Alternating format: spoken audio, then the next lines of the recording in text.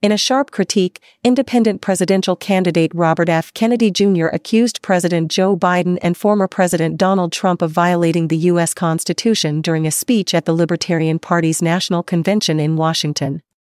Addressing a small crowd, Kennedy condemned both leaders for pandemic-era restrictions and threats to free speech. He argued that neither upheld constitutional principles when it mattered most, urging the election of leaders who truly value freedom.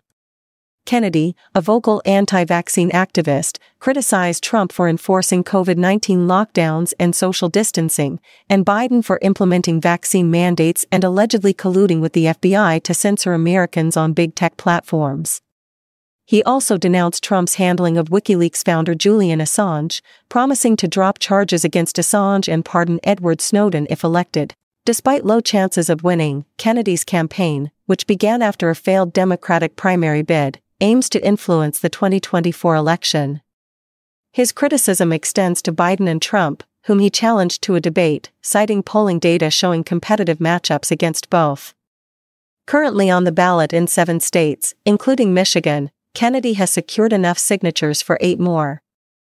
His presence at the Libertarian Convention highlights his appeal to voters disillusioned with both major parties. Trump, scheduled to speak at the convention, views Kennedy as a potential threat, emphasizing the need for libertarian support to secure a Republican victory.